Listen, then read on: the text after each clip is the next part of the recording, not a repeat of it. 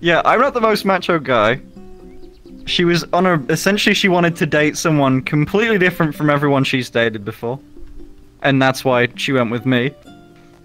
You know, as a rebellious phase, I guess. I had my first kiss with this girl. In fact, we were sitting on my couch at home, much like this. And oh god, this is gonna make the memory really easy to relive. So, she was sitting about there. She was sitting there on the edge of the couch. And it was the classic movie moment, you know? The tension, you could cut it with a knife. Fucking hell. That didn't do that. She was sitting on the edge.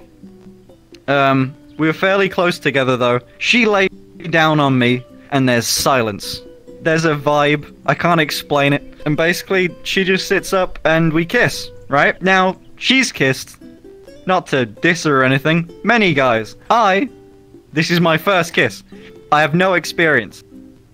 So I do the like, I don't do the like the peck thing. You know, it's just like mwah, and then you come, and then you go back.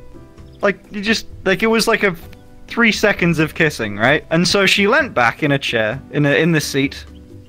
And she just kind of stared off into the window for a second, and she just went, hmm.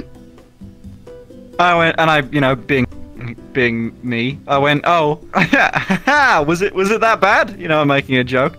She just sat there looking off into the window. She turns to me, she went, you'll get better. We fucking left. That was the most awkward thing I've ever experienced. Ugh.